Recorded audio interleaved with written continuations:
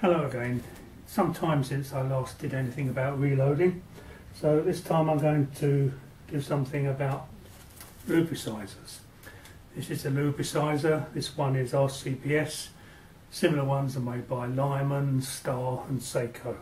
They all work on the same principle, which basically uses a hydraulic piston here to force lubricant into the die and then into the grooves of the bullet. Now these things work very well in warm weather, but what tends to happen when the weather gets colder is that the lube is too thick and stiff to easily pass into the die, and turning this handle to produce the pressure becomes quite difficult. So now you can buy a heating pad, an electrically heating pad, which bolts underneath the lubricizer and keeps the whole thing warm. And I was going to buy one of these, but I found that in the UK they cost £73, so I'm now looking for a cheaper way of doing this. And what I intend to use is this, which is a ceramic and cotton fibre heating element.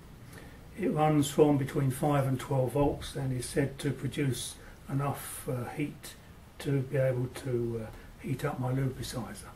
So let's get on and see what we can do.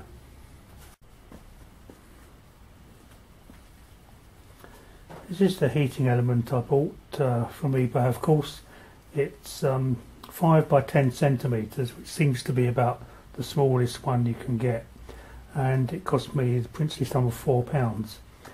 The first thing you notice is that the heating element is bigger than the footprint of the lubricizer, so you can't bolt straight down through this or you'll damage it, of course. So what I plan to do is mount the lubricizer on a piece of aluminium. This is a piece of scrap, which explains why it has so many holes in it. Mount it on there so that it can be bolted to the aluminium, and then put a couple of clearance holes through there, clear of this heater, so that I can bolt the whole assembly down to the reloading bench.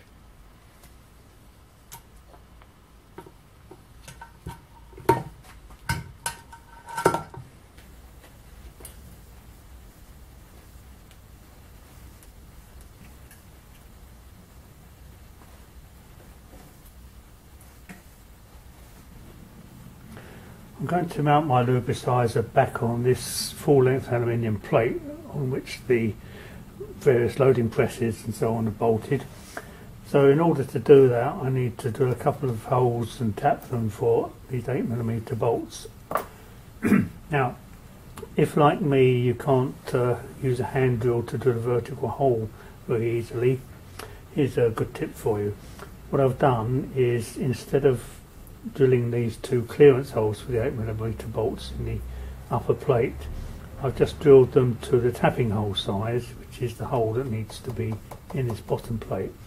Then by clamping the plate together, I can use this top one as a drilling guide so that I can keep my drill more or less vertical, like so.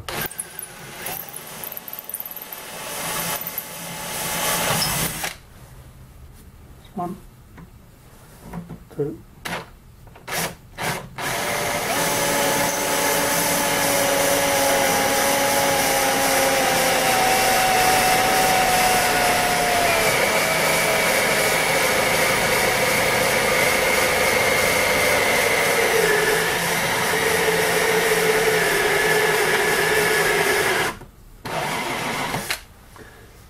Then of course I will need to drill these out for clearance hole sizes.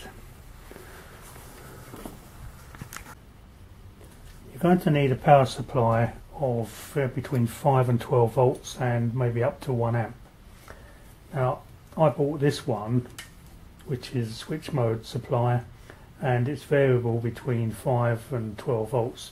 And the only reason I bought that really is that I've no idea how warm this thing is going to get, so I intend to try it at a variety of different voltages to see which is best. But if you're like me, you'll have lots of these sort of things lying around, old phone chargers, MP3 chargers and so on. So once I've figured out which voltage will give me the sort of warmth I need, I'll let you know, and then maybe you can sort out your own charger at less cost. This cost about £5.50 I believe, and in order to get an easy termination to this, I also bought one of these, which is a screw terminal to conventional coax plug, the sort of plug you'll find on the end of any charger that you have lying around.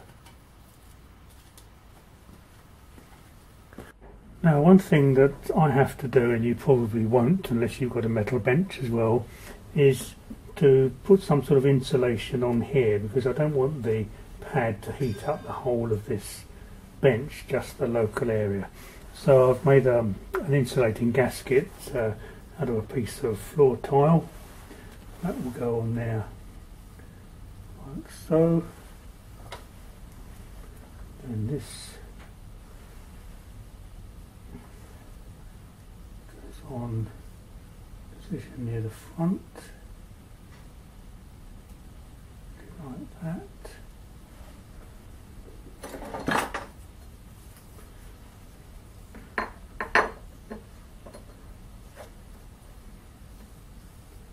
And this will go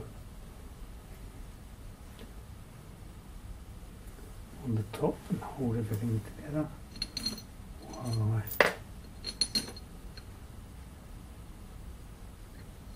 put the screws in. There's one.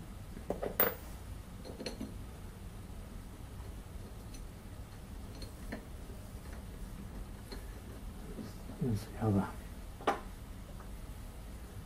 Okay. Tighten those down.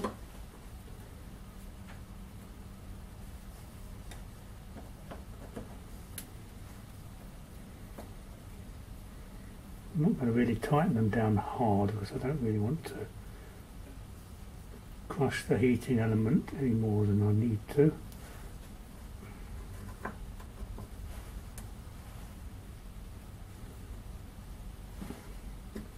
That should do.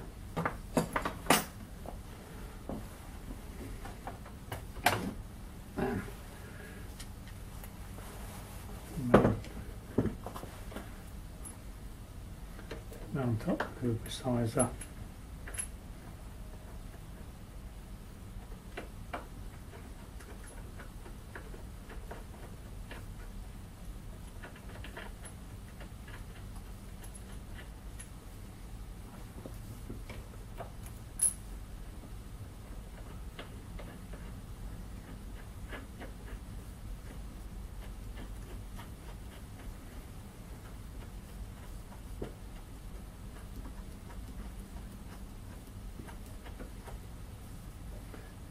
Making sure the bolts aren't so long that they go right through the plate and damage the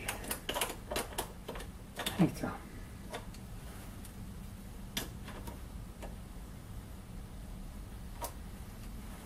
There we go.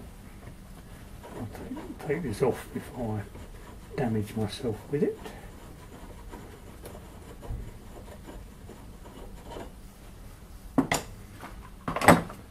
Okay, so we're now ready to connect up and try it out.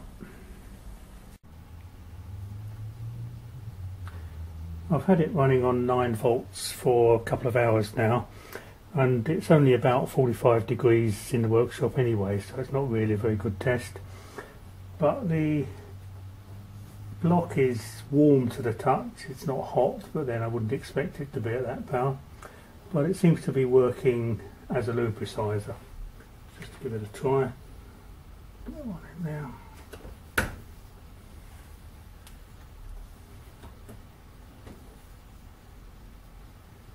Yep, that's filled the bullet very well. No problems there so far. So what I'll do, I'll keep an eye on it, and through the winter I'll let you know how it gets on when it gets a bit colder and the temperature in the workshop drops. But at the moment it's looking fairly promising.